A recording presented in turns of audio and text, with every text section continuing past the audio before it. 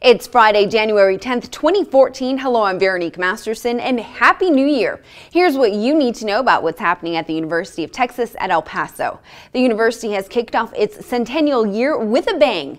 UTEP is the only university in the country to have been named a member of a national and regional university transportation center by the U.S. Department of Transportation.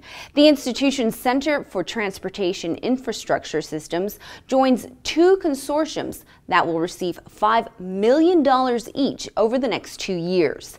As a member of the National Consortium, researchers will tackle national needs to improve the condition of transportation infrastructure.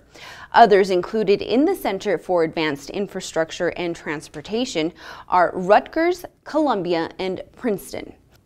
During this centennial year, UTEP will have a weekly column in the Sunday edition of the El Paso Times and on elpasotimes.com. Now that debuted on January 5th. Each week, readers will be treated to stories about people and events important to UTEP and El Paso history. Members of the community are invited to join in our celebration of 100 years of history. Share your memories of UTEP by emailing univcomm@utep.edu. UTEP's Project Move is planning a centennial twist and hoping for more community partners to register their projects by the January 31st deadline. Program leaders aim to surpass last year's effort that involved 70 job sites and 1,400 participants. This year, they'd like to see 100 job sites and 2,014 volunteers for the March 1st event.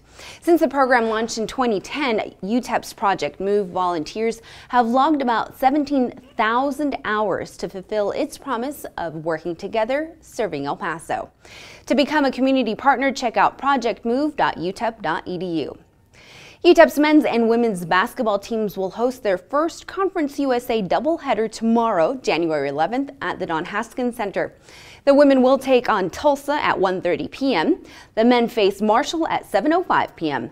Make sure to head out and support your Miners. For more information about these and other stories, check out utepnews.com. I'm Veronique Masterson. We'll see you next Friday. Go Miners!